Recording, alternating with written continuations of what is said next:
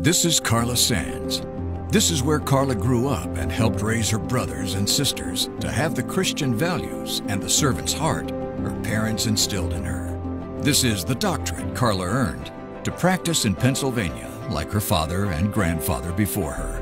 And this is where Carla became the first female CEO of a company after her husband passed away.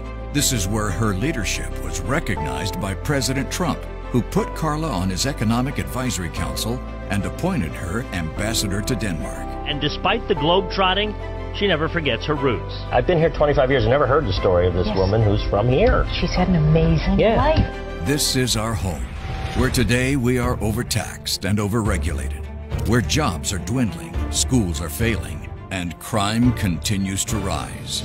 This is Carla Sands, your candidate for U.S. Senate. This is Pennsylvania, the home I love. My mother and father raised me in a faith-filled home.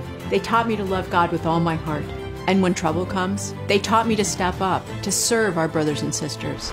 Government and career politicians aren't serving the people. The radical left isn't looking out for you. That's why I'm stepping up. Every child should have access to an outstanding education. That's why I will stand up to woke culture, censorship, and critical race theory.